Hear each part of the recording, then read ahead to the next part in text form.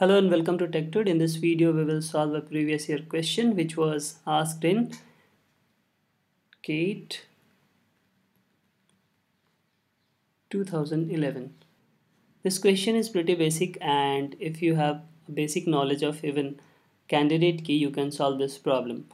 So let's start with understanding the problem first. So it is given that consider a relational table with a single record for each registered student with the following attributes. So we have been given few attributes.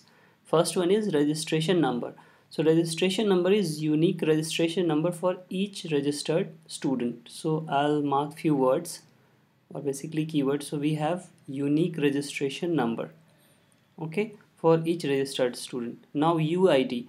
UID is unique identity number, okay, and unique at the national level. So it is unique at national level. So if users are from same country, then it will be unique. Okay, now next is bank account number. So unique account number at bank. So at bank level it is unique. Now it is also given that a student can have multiple account numbers. Okay, so multiple accounts a student can have, or even they can have joint account. Okay, they can have joint accounts. Now this attribute stores the primary account number. So if for a student we have multiple account numbers, okay, then only the primary account number will be stored. Fine. Now next attribute is name. So this is name of student, and obviously name can repeat, so it will not be unique. We understand this. Now hostel room. So in hostel we have room number of the hostel, so room number will be stored. Okay, and there is no more information given here. Now the question is, which of the following option is incorrect? So you need to be careful. They're asking incorrect, okay, not correct. Now the first option is bank account number is a candidate key. As bank account, the information given is like a student can have multiple bank accounts, okay, but as the only primary is stored, so there is no problem. Now we have been also given that students can have joint account, okay. So let's say two student S1 and S2 have joint account, okay, and the account number is, let's say, 123. Okay, in that case there will be a problem, because and if they don't have other accounts, okay, so this is only the primary account. Okay, so this, for both student S1 and S2, the account number will be same, right? So if it is not unique, if account number is not unique, it cannot serve as candidate key. So this is wrong, okay, and as it is wrong, it is our answer. Fine, now let's go through other options. So we have been given registration number can be a primary key. So it is correct, because it has been given that unique registration number for each registered students.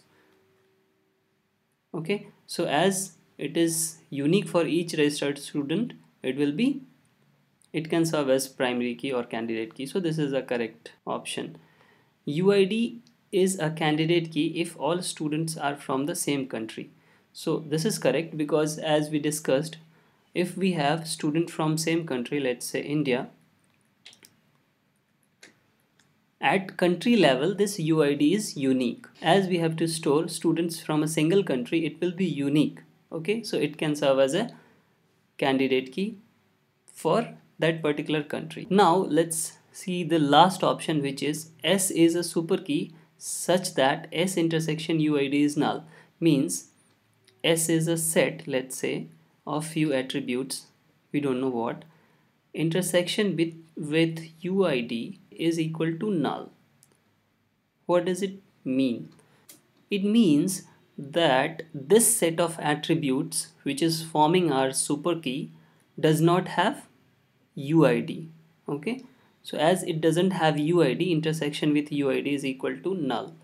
Now then S intersection UID is also a key. So if S union UID, sorry, so if with this set I am also including UID, then it will again be a key or super key. Okay, so this is obvious, right? This is correct. As we know, if ABC is a key, So inclusion of any attribute further will not disturb, and it will remain as a key. So if ABC is a key, then ABCD will also a key, right?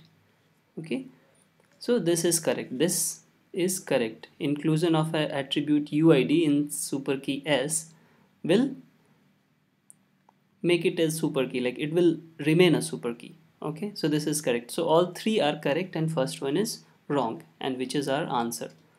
So I hope this is clear. If you have any doubt, please go to the doubt section of TechTude and ask your doubt. Thanks for watching. If you like this video and you want us to create more such videos, please don't hesitate to like, share and subscribe to TechTude.